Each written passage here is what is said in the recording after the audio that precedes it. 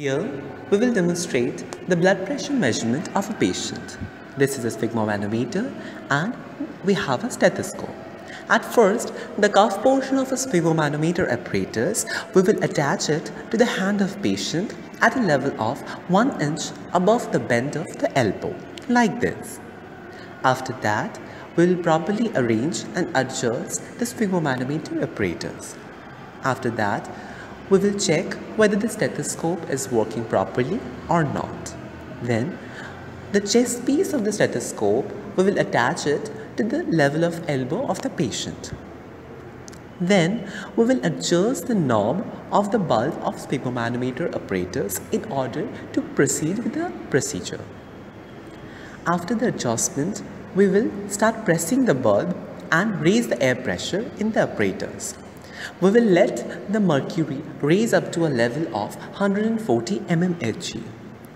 During this raising of the level of mercury, we will very carefully notice the variations occurring in the mercury level. Once the mercury raises up to 140 mmHg, we will start releasing the air pressure slowly by moving the valve or the knob. During this releasing of pressure, we will very carefully and vividly notice the variations occurring. We will see that at first, slowly the straight mercury comes down, but oscillation starts from a point and ends at a point.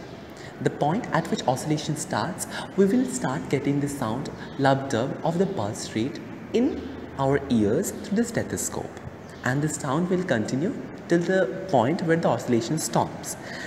The point at which the oscillation starts is known as the systolic blood pressure, and the point at which oscillation stops is known as the diastolic blood pressure. Thus, in this way, we can measure and find out the blood pressure of a patient. After the completion of the procedure, we will release the air pressure fully and remove the cuff from the patient's hand. Thus, by this procedure, we can very easily find out the systolic and diastolic blood pressure of a patient.